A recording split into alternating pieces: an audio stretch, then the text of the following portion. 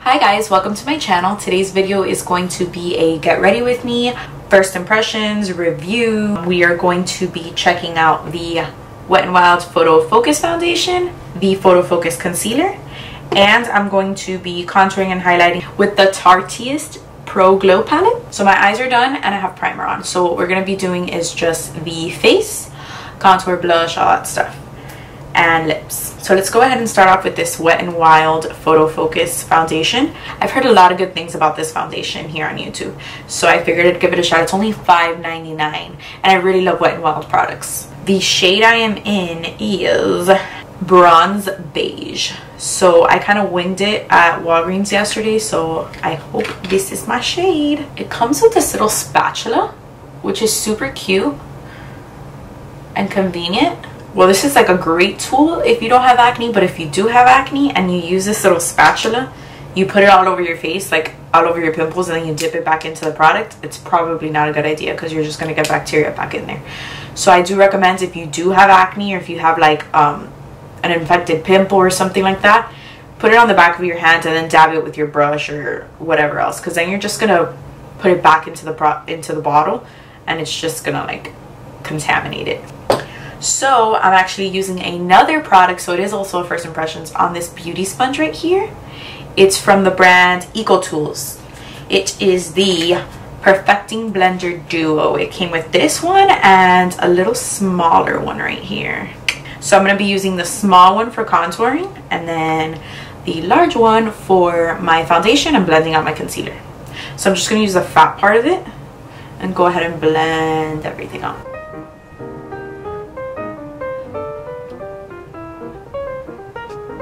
So right off the bat, I do notice that it dries really quickly.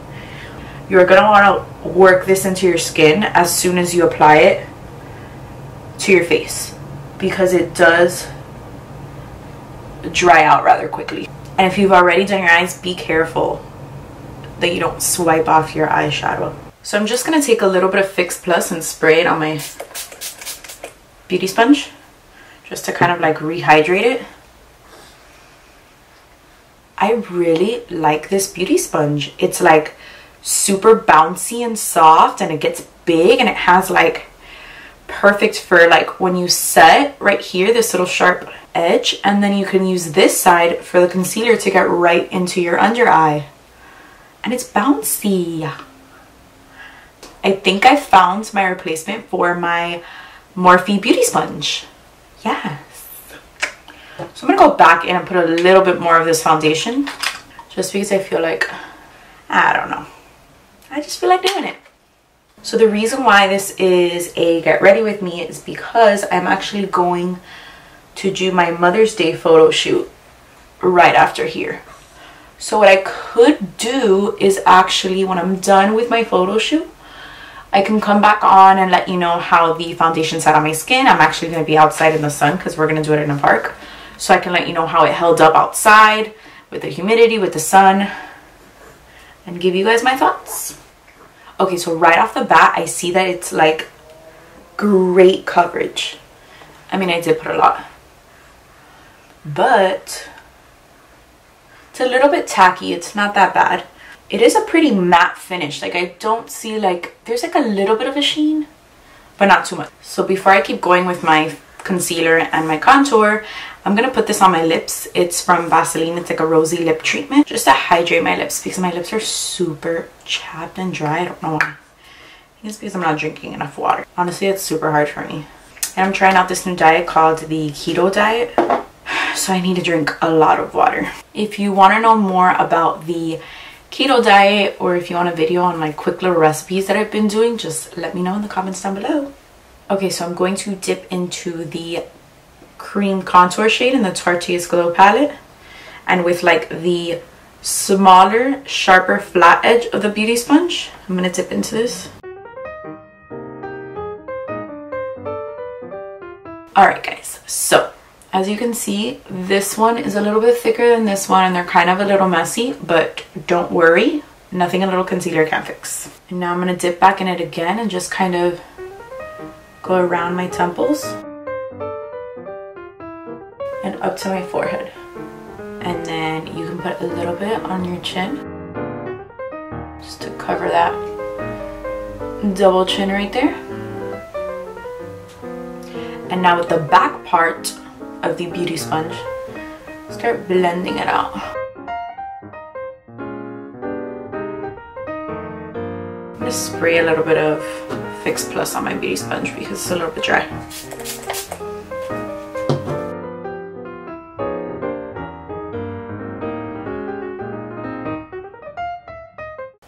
Okay, right off the bat, I've noticed it's kind of looking like a little bit muddy, just a tad. So I'm gonna see if we go in with the concealer and try and fix it up. And I'm also going to be, you know, baking the bottom so it'll clean everything up. Don't forget your chin. I almost forgot to blend the chin. All right. So now that we have blended the contour shade, I'm gonna go in with concealer. I'm gonna be using the Wet n Wild Photo Focus Concealer. Now I got the shade Light Ivory only because that was the lightest shade, because the other shade, I don't really know the name, but the one after it, it was like a light medium. It was too dark. It was like darker than the foundation when I put them next to each other. So I figured, let me just get this light one, but I feel like it's a little bit rosy. It has like a pink undertone. So let's just try it out, see it. If not, I'll just go back in with my regular concealer.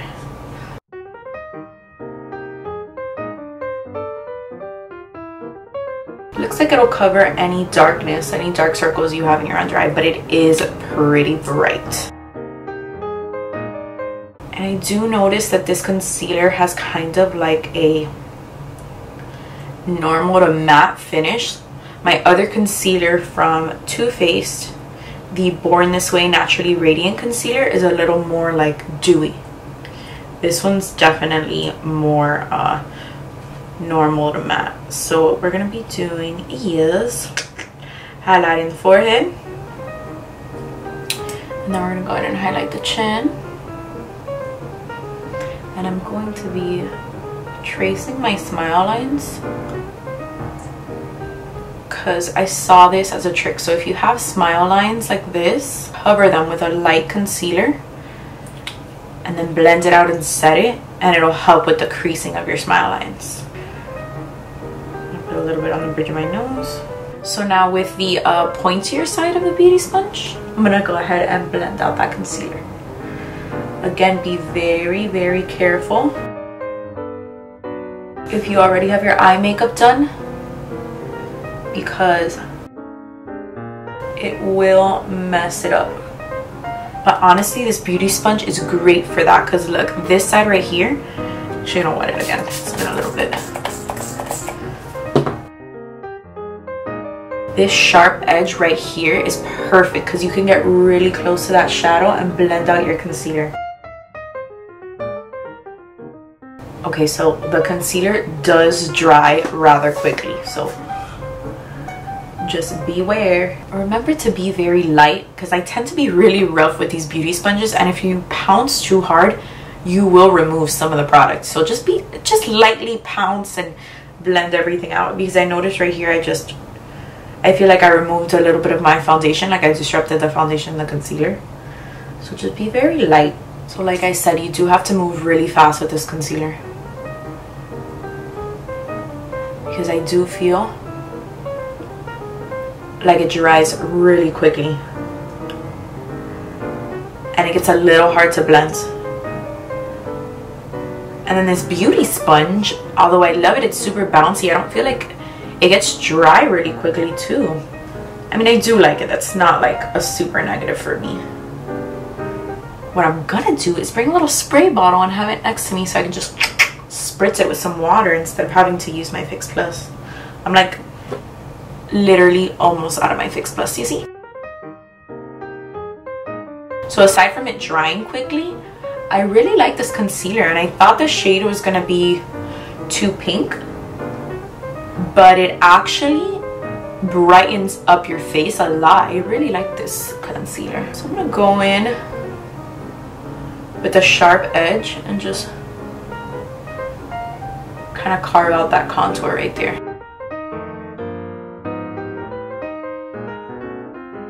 Now let's set the face, set everywhere where you put the concealer, and then we're gonna go in with the powdered shade, the sculpting shade in the Tartiest Glow palette, and go over that contour and blend everything out a little bit more. To be honest, I'm not a big fan of cream contouring at all. I prefer powder contouring. I just think it's way easier, but for the sake of this video and trying out the palette, I decided to cream contour. So we're gonna go ahead and set everywhere where we put that concealer with the RCMA No Color Powder. Again, we're gonna put some in the top. I'm gonna go in with the smaller side of the beauty sponge and go into that powder, and then just we gonna bake. Well, now I really never contour my nose, but I'm gonna go ahead and just start setting that. By doing this to your nose, it's kind of like a quick little way to contour.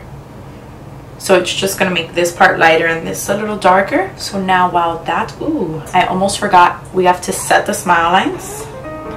So now let's bake a little bit. Now we're gonna go into the sculpting shade in the Tartiest palette. So this lighter shade right here, the powder shade. And I'm gonna take this, to be honest with you, this is a brush I got on Amazon. It's like this rose, it was part of like this rose gold set. But I know that Morphe has a similar brush, kind of short, fat, and flat like this. So just go into that sculpting shade, tap off the excess.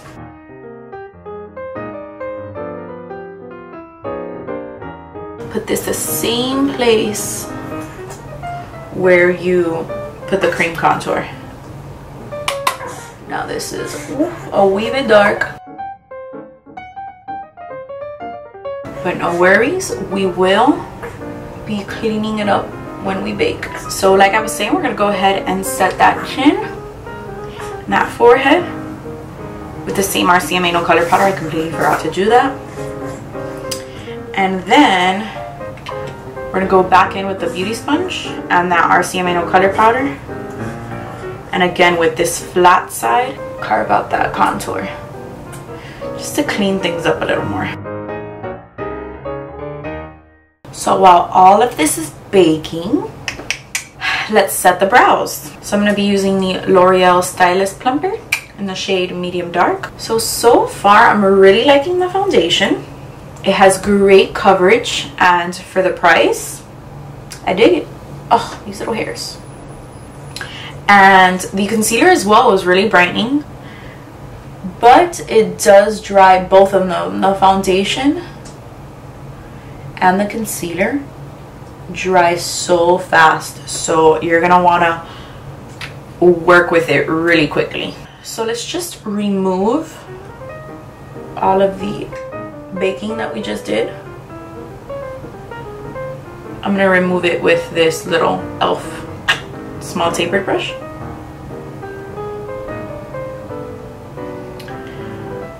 Ooh. I'm gonna get this brush from Equal Tools. It doesn't have any product on it. Such a nice bright under eye, yeah. So I didn't do my under eye makeup because I knew I was going to be trying out concealer and putting on my foundation and all that stuff. So we're going to go ahead and do the under eyes right now. So I'm going to start off with this shade right here, is from Makeup Geek, called Cherry Cola, with this Morphe G28 little flat brush, flat definer brush. We're going to go into that Cherry Cola color, smudge this on the lower lash line. Be very careful, this is a dark color.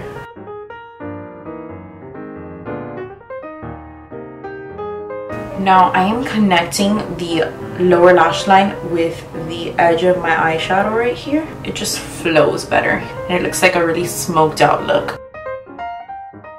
With this small little Luxie blending brush, it is a 237.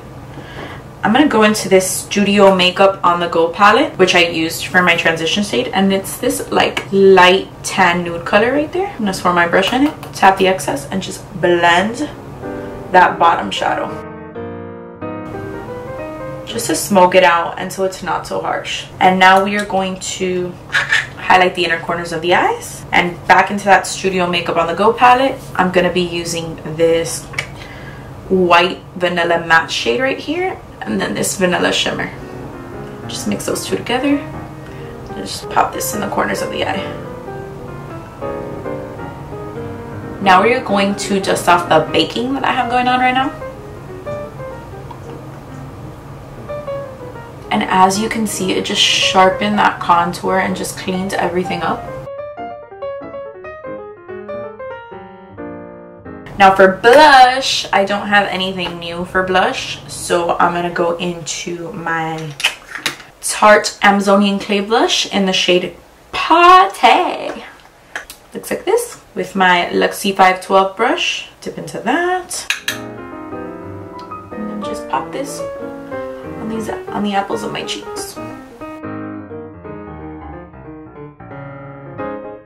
I love this blush. It's such a nice color. So pigmented, but not like scary pigmented. Very buildable. I love it. So I'm just going over everything with this big fluffy Eagle Tools brush just to blend everything out, and so there's no harsh lines. Let's go into the highlighting shades. So the first shade is Strobe. It is like this vanilla shimmer. Now the next shade is Lit. Right here is more of a nude gold highlight. It's more shit like a gold champagne-y shimmer. Definitely way lighter than Strobe. But I don't know if you can see it on camera. It's swatched super patchy and like chunky. Now let's go into Stunner, which I think Stunner is the color I'm gonna try on my face, but let's swatch it. Ooh, this one feels better. It feels creamier. Okay, so this one definitely swatched a little better, and it's more of a pinky highlight. Like a pinky mauvey highlight, kind of. I like this one way better, and it's definitely not as chunky as this one. I don't know if the camera can tell the difference. And then the last one is a more like bronzy goldish color called Fire. Oh no, this one actually swatched way better, but it felt rougher in the pan. That's a little weird. But I really like this shade. It's like this bronzy shade. Yes. I would definitely wear this in the summer when I have more of a tan. I love. So for the sake of this video, we're going to be putting Stunner, the more pinkier highlight shade. I feel like it just would look better with this look. Okay, so I'm taking this Royal and Langnickel brush. It is BX90. I'm going to go into that Stunner shade right there. Let's see. Ooh, child.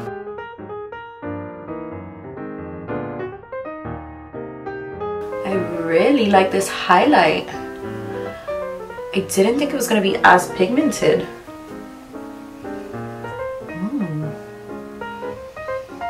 I like. Let's put some at the bridge of my nose, on my Cupid's bow. Let me take a closer look. As I put the mirror closer to my face, I did notice it a little bit chunky on my skin. Just gonna blend this out a little more. Just because it doesn't apply as smooth as my other highlighting powders. As I'm blending it, it looks a little better, but it is chunky. And it didn't swatch chunky. So far, I'm not a big fan of the highlighting shades. So now let's do the lips, and then I'll give you my for sure final thoughts on this palette. So for lips, I'm going to be using the Ofra Long Lasting Liquid Lipstick in the shade Pasadena.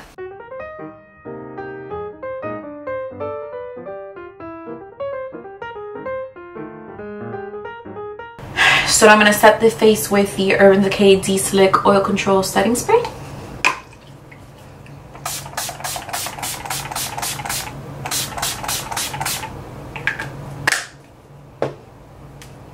So my first impression on the Wet n Wild Photo Focus Foundation, it has really good coverage. I feel like I have a flawless finish right now.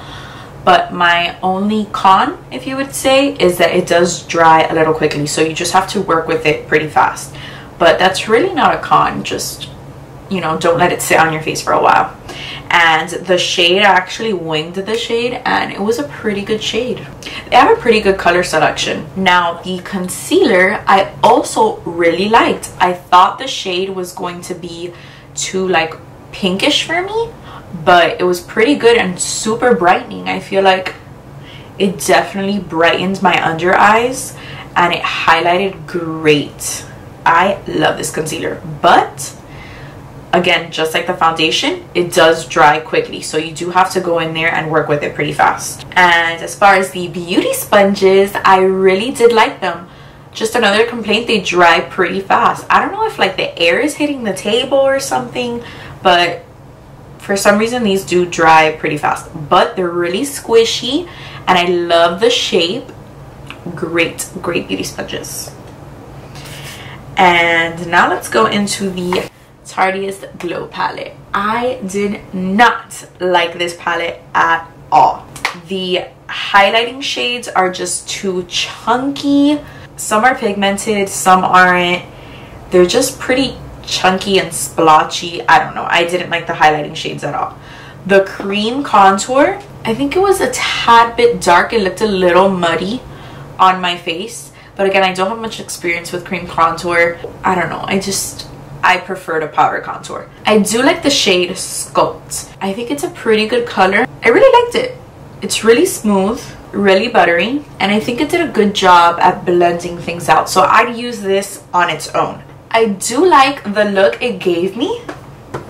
I just feel like I have other contour powders and bronzers in my collection that would get me the same result. So that's why I wouldn't repurchase the Tartiest Pro Glow palette. But I do like how my skin looks. I really like the foundation and I love the concealer. I love the beauty sponges. The Tartiest Pro Glow palette, not so much. But yeah, I really like the way this look came out. So what I'm going to do is I'm going to go ahead and go to my photo shoot, take some pictures with my baby. And when I'm done with the photo shoot, I'll come back on camera and let you guys know how the foundation lasted, how the contour lasted, how everything just sat on the face and how it photographed. I will insert some pictures as well from the photo shoot if you guys would like.